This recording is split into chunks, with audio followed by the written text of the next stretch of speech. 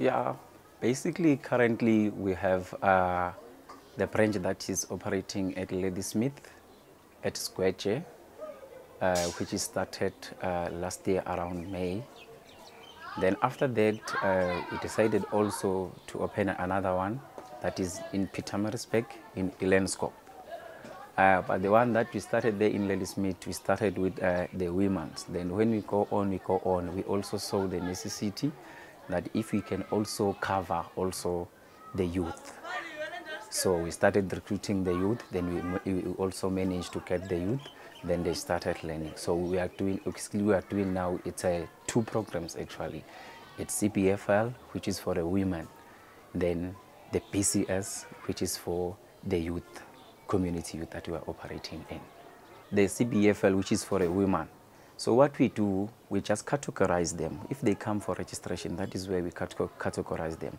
So that is where we determine whether the woman can write, can read. So we categorize them into three groups, which is A1, A2, and B. So if she can read and write, can do both, she falls under B. But if she can't write, that is A1.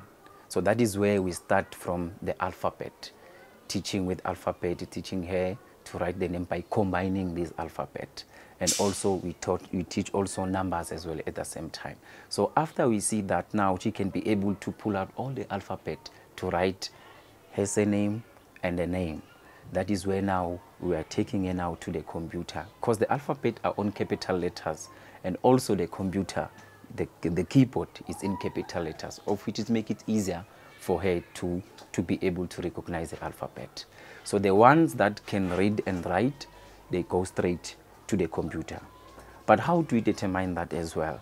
We also give them maybe a paragraph to confirm what this woman can read. She must read the paragraph. Then if she's able to read the paragraph, that is where we say now, okay, you can read, you can write. Because even when they register, we just bring the registration form blank. So she must write her name. That is where we determine whether she can write or not. But not in front of the others.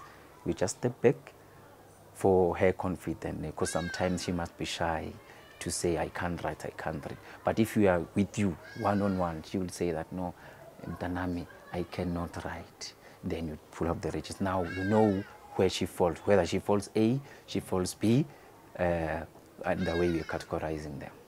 What basically I'm doing, I'm more like coordinating these two programs. I'm coordinating these two programs. I have to ensure that the program is running. There is a material, there is resources for the program.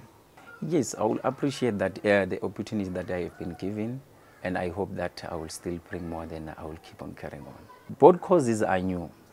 So for now, since they are new, even the material, we are just developing material for the guidance on how we teach the lessons. On lesson 1, what do we do? Lesson 2, what do we do for both programs? Because both programs are new, but now we are getting there. So of course now we are still to figure ourselves on the duration. So we determine the PCS for youth now. We say no, we cannot do it for long. We must make it for 6 months. Then after 6 months, they finish.